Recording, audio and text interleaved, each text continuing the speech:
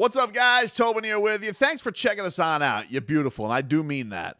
If you guys like the Tobin and Leroy radio program, you guys can check us out on YouTube every single day. I'll put some clips up there. If you guys want to watch the whole show, twitch.tv/7night ticket. Although I do believe we will be streaming live YouTube very, very soon as well. So I'm excited about that, as the powers that be are trying to make that happen over at 7 Night Ticket. Shouldn't be too big a deal, but hopefully that is done soon, and I'm looking forward to that. Want to get to this. So exciting stuff this weekend for the Heat fan. You know, let's stop being down in the dumps about, so-called orcas that we never wanted anyway, all right?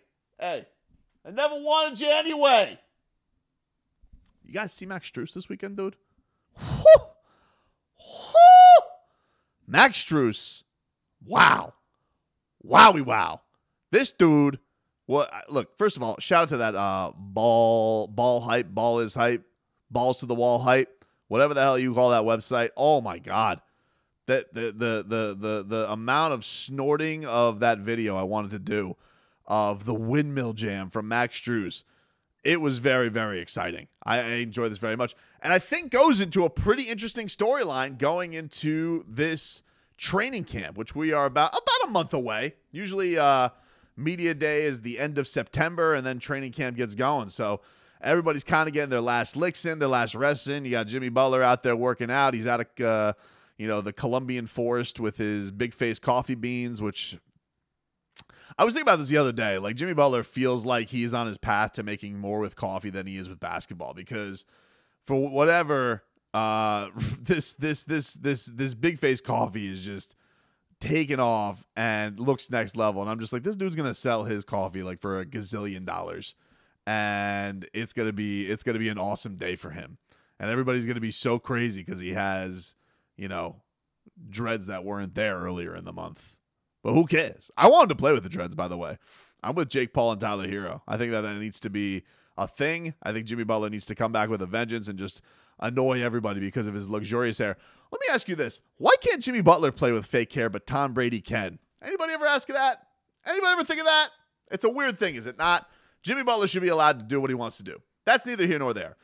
The Max Strus video, the reason I'm excited about this is it sets up for an interesting storyline going into camp.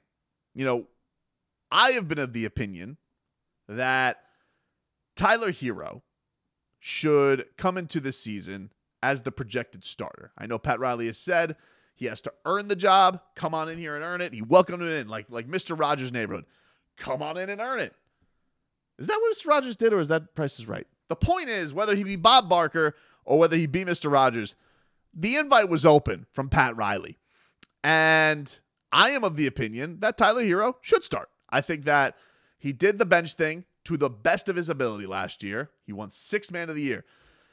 And I think that in itself should show, okay, it's kind of time to move on to the next phase of his career here. He's 22, going to be 23. And if the Heat are going to go anywhere, and this was a big debate, just had a whole video where I was ranting on Termite and Lil Willie, I think that the big part of that is going to be leaps from Tyler Herro. And you're going to need him in the postseason. I think the biggest disappointment of the Heat's run was that you didn't get those electric moments from Tyler Herro. And so seeing that improvement is key, and seeing the strength that he's going to build up is going to be very key. And we'll get into that in just a second. But also, I think it's important for him to know how to handle himself from starting the game to ending the game. However, this is an interesting conundrum the Heat are going into, because you have a situation with 3 guys who essentially could have claim to this spot. I guess technically 4 if we're going to add Duncan Robinson to this second backcourt spot, if you will. I don't like to put things in positions because Spo doesn't. It's like this whole thing with power forward. Everything's like, oh, the Heat don't have a 4, the Heat don't have a 4, the Heat don't have a 4. Dude, Eric Spoelstra doesn't work in this whole 1, 2, 3, 4 thing. Just say they don't have the big who's playing next to Bam. That's essentially what you should go with, or the projected big that's going to be sitting next to Bam. But this whole, they don't have a 4, they don't have a 2, they don't have a 1. Dude, Eric Spoelstra would look at you cross-eyed if you're like, oh, position, Spo, let's talk about traditional basketball. That ain't how he rolls. Now, look, in some cases, he's going to have to not be able to, he's not going to be able to do that. Like playing the whole 6 starter thing with Tyler Herro. I don't think Tyler Herro is going to go for that. Now, what does that mean? Is Tyler Herro going to, pull a Ben Simmons? No, but disgruntled. Whatever that means these days. It feels like everybody's disgruntled in the NBA. But to me, I don't know if that's settled yet. Everybody has kind of projected that it's going to be Caleb Martin starting next to Bam. Maybe they do go with an Omer Yurtseven, and Bam is technically your 4 in that spot. That's technically what it was with the team that went to the NBA Finals in 2020. The regular season team was a starting group of Kendrick Nunn with Duncan Robinson, Jimmy Butler, Bam Adebayo, and Myers Leonard. Myers Leonard's a center. He's not a power forward.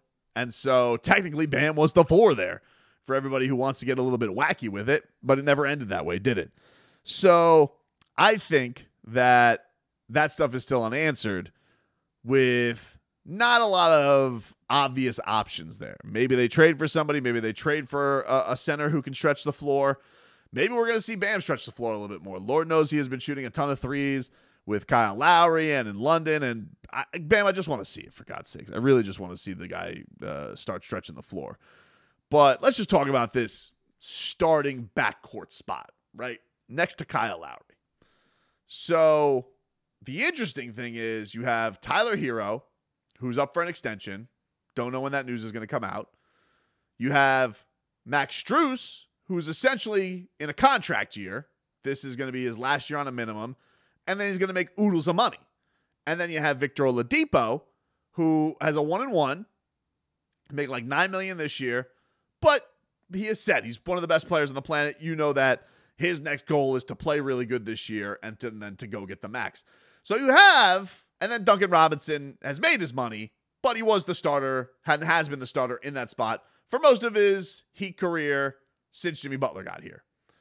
So it's interesting. I don't know what to make of Duncan Robinson. I feel like he's probably been the least talked about guy on the team, which is kind of weird for a guy who makes $90 million. And went on his podcast and basically said that he feels the Heat are an easier team to defend without him. So, is he going to throw himself a fit? That's not Duncan Robinson's style, but made it clear, wasn't happy with the benching. Why would he be? And that the team was a lot easier to figure out without him. So you have Duncan Robinson in one corner. In this corner, you got Duncan Robinson. In the other corner, you got Victor Oladipo.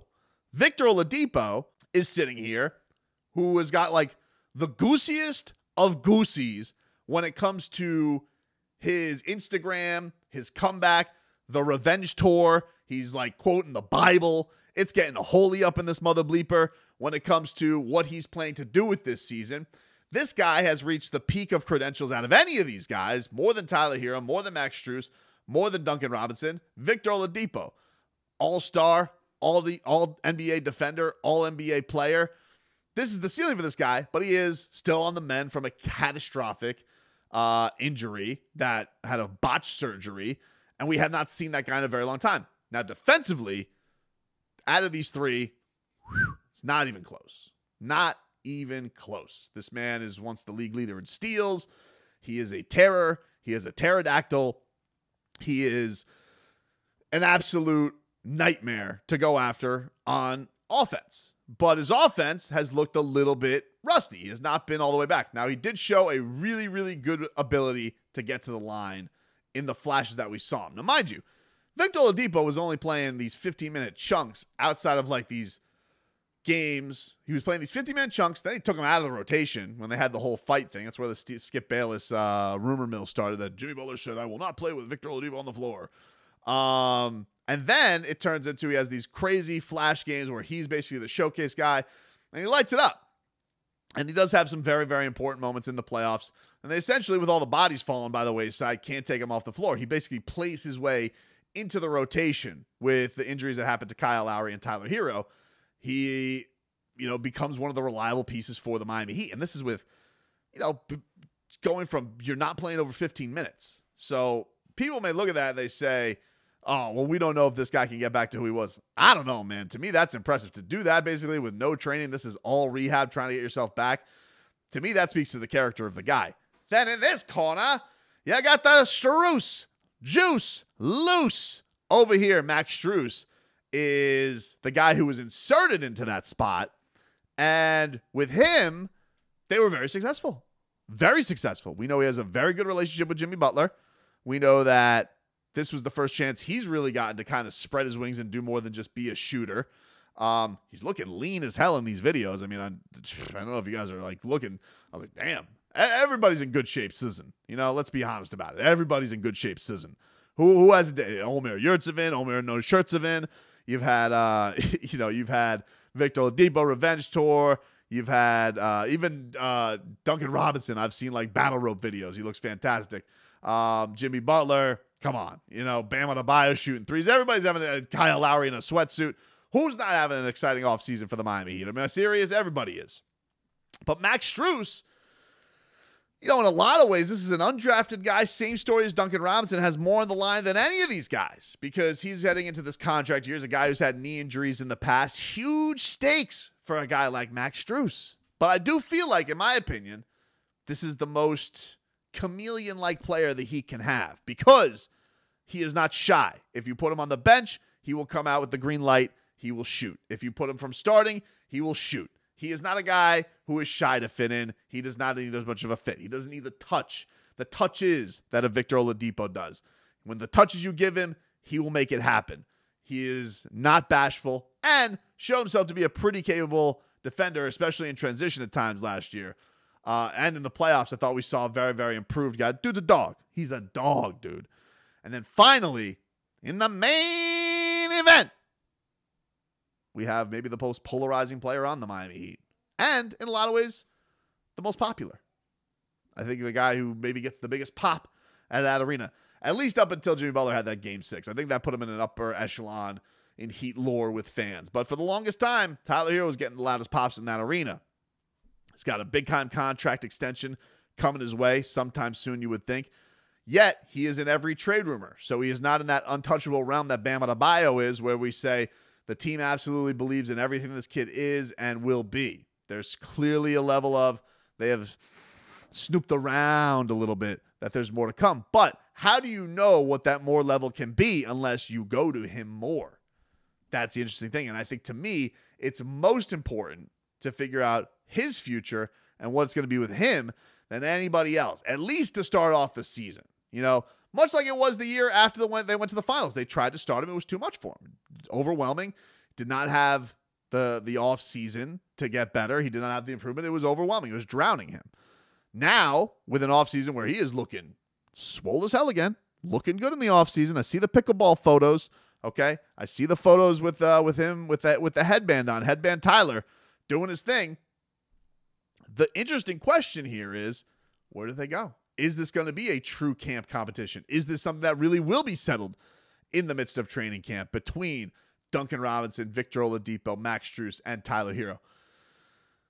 I think it's going to be a hell of a thing to check out as we go into this thing. If I had to handicap it, I go Tyler's the favorite in the odds. Then I go Strus status quo. Then I go Vic, and then I go Duncan Robinson.